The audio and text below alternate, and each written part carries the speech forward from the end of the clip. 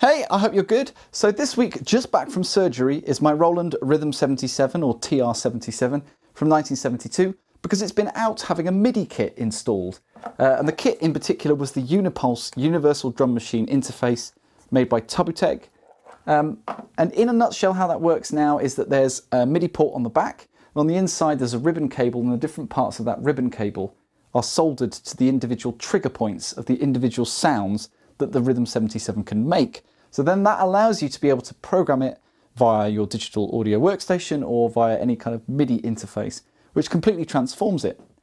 So you can still use it as nature intended, but now there's an extra level of functionality. So you power it on as usual, make sure there's no rhythms selected on the front, and when you press the start bar, you'll hear a little pop sound that means it's armed. There we go. And now, theoretically, I can play it via MIDI.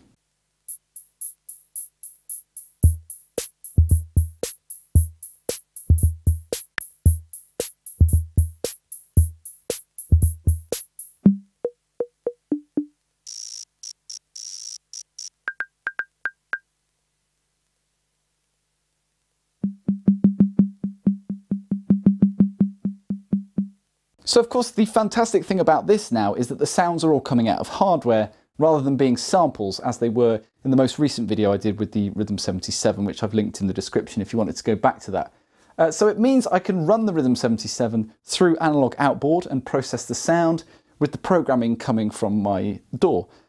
So I've got another one of those Maxon RM60 mixers that I've had on the channel before. This one arrived in the original box, which blows my mind that somebody managed to keep a box for 35 years, something like that.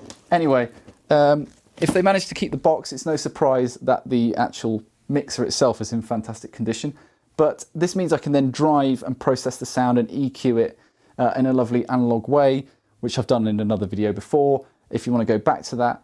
And I'm also going to run it through the Korg Stage Echo, which was Korg's answer to the Roland Space Echo, of course. It's a tape delay.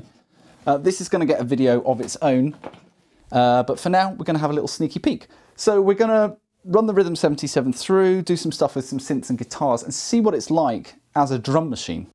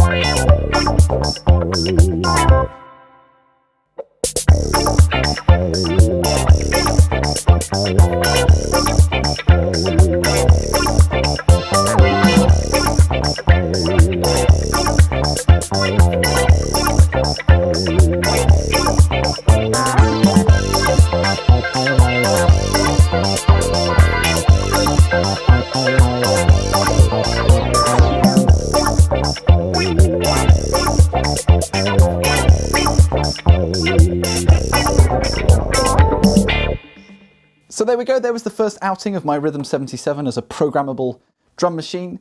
If you're looking at classic Roland sounds, obviously the 808 and 909 are leagues ahead.